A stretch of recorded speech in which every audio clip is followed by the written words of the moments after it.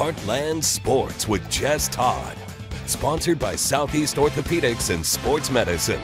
Well, after starting the season with 2 games on the road, the Cape Catfish were finally back at Kappaha Field today. Home opener for the green and yellow. Gates opened at around 5:30, an hour before first pitch, and fans started flooding in right away. Lots of interaction with the crowd this year. If tonight's any indication, cornhole contest before one of the innings. How about flowers out to some of the ladies in the stands and some pictures afterwards. Even a Cotton Eye Joe display, some dancing on full display from the Catfish. Awesome to see, trying out a couple of new things this year. And new president Glenn Campbell, he's done a lot of stuff in the past with businesses, but with day one of the sports world, he said it was a bit of a whirlwind.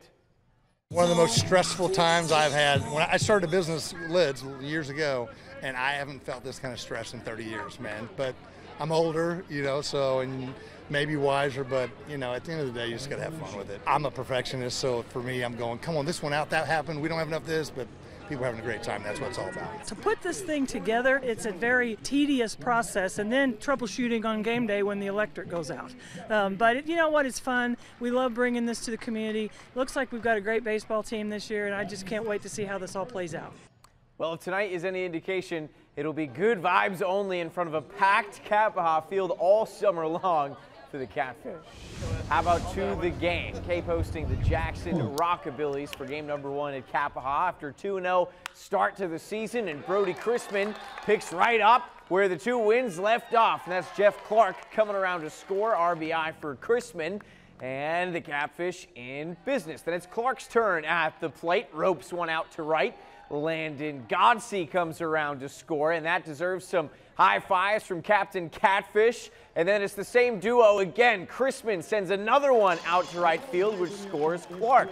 The bats got hot early. They did not cool down. Chris Hall back up the middle. He's back in a Catfish uniform after last summer and delivering again. Curry Sutherland scores. Kevin McCarthy right behind him. They put 13 runs on the board in this one. If you're Scott Little, new manager, that's got to be a good sign of things to come. Cape wins their home opener 13-1.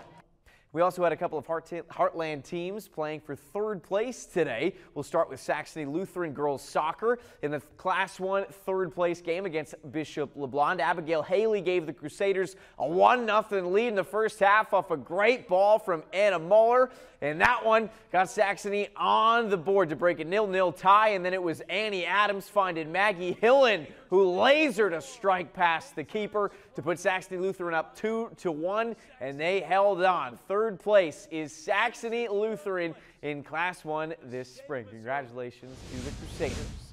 And how about Jackson baseball in the Class 6 3rd place game against Nixa in the top of the first after a leadoff triple from Henley Parker. Cooper Rhodes brought Parker around to score. 1-0 Jackson. Then to the 7th, bases loaded. Grant Dotson, perfect bunt, and Steven Schneider comes in to score some insurance. 2-0, and they would need it because in the bottom half, Nixa scored 1, but here's 2 outs. Final out, and that's Baden Hackworth. What a catch along the fence to seal the game. 2-1 the final score. Celebration is on for the Jackson Indians. 3rd place in Class 6 in their first ever trip to states. Congratulations to the Jackson Indians.